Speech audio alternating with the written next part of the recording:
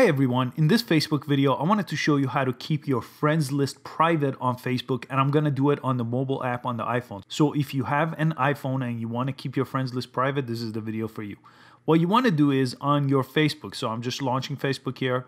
This is the main page of Facebook. I'm gonna go to the three lines on the bottom right here. It's gonna take me to this page. And on this page, if I scroll all the way down, there's a settings option. Go ahead and click settings. And under settings, you want to come all the way down here to privacy settings. That's where we want to click next. And here, if you scroll down, there is an option that says how people find and contact you, who can see your friends list. Go ahead and click that. I already made a video on how to do it on the desktop. So if you want to check it out on the desktop, there's a link in the description. So here you have a public and friends option. You have the only me option.